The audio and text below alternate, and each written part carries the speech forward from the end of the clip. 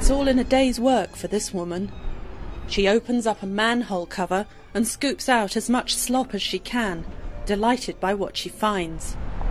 What others might view as revolting, she sees as a bonanza. She works in the streets of the southern Chinese city of Shenzhen, a foot soldier in China's so-called gutter oil industry.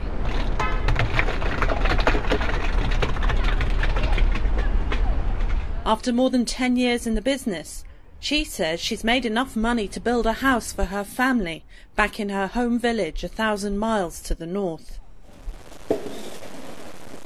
Her slop eventually winds up in a processing plant like this one, where it's combined with other animal fat refuse to create recycled cooking oil. Workers put the oil in barrels for delivery to restaurants and hotels. How can you eat this? If you eat it, it can kill you. Cooking oil has long been a cherished commodity in China, where stir-frying in a wok is the mainstay of daily meal preparation. The high profit margins from gutter oil production have proven irresistible.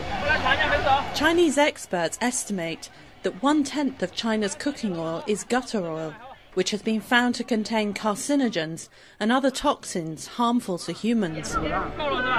Most of it winds up in hole-in-the-wall restaurants and among street food vendors. Illegal production sites are often discovered after people living nearby notice a nauseating stench and alert the authorities.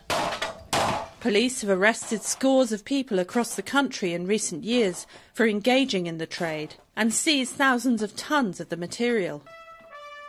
The Chinese government enacted a tough food safety law in 2009 that included harsh penalties for producers of tainted products.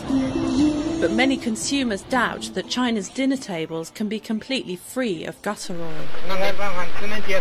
All we can do is accept it. In our current society, everybody tries to swindle everybody else. There's nothing we can do about it.